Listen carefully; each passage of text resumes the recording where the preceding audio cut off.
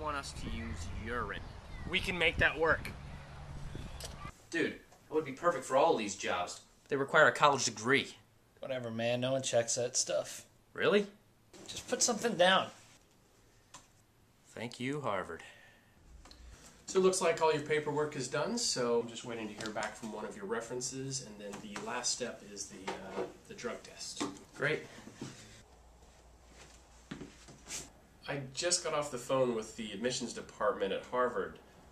They don't have any record of you attending. I was told nobody ever checks. Really?